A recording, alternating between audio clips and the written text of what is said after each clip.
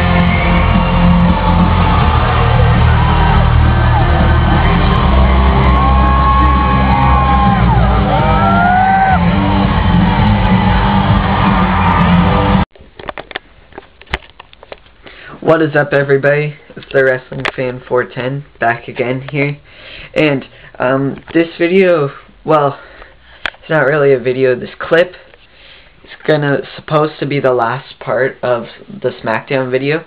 I was gonna make it on Tuesday, but the camera died, so now it's all charged up because I'm going to Night of Champions tonight. So yeah, I thought I'd just make this a double day in the life of. So let me just show you what I got at Night of Champions. Sorry, I haven't even been there yet. Let me just show you what I got at Smackdown.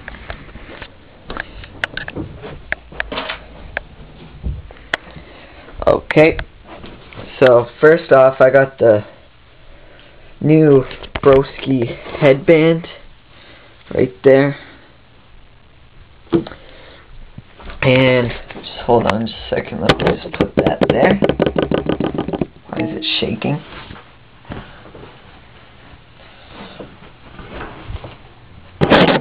I didn't even know this existed until I went, but the new Randy Orton t-shirt, I'm not sure what it's called yet. Here is the back.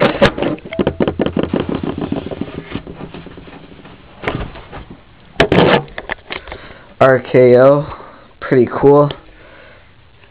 Had to pick that up. So yeah, and I'm also just gonna give my thoughts on Smackdown. You guys probably already know what happened. It was a decent Raw. Did I say Raw? I meant Smackdown. It was a decent Smackdown, but Edge's appreciation night was a lot better than like the matches and stuff. Like, just to see Rhino there, Edge's mom, Trish Stratus, Bret Hart, Christian just being himself, not being heel Christian, that was pretty cool. Yeah, that was really fun. They did the last, Christian and Edge did the last 5-second pose ever. So that was pretty cool, but I couldn't take a picture of it. They had the cutting edge. I'm sure you guys all saw that. It was alright. Mystico, Real Sin Cara, returned.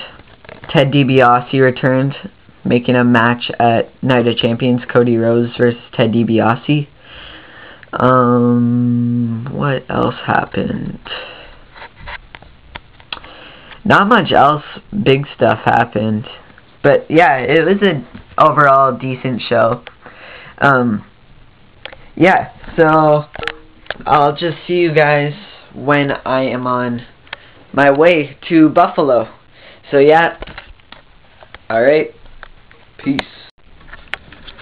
Alright, so these are my quick predictions for tonight's Night of Champions pay-per-view. So let's just start this off because I don't want this to take too long. Okay, so first, the Intercontinental Championship.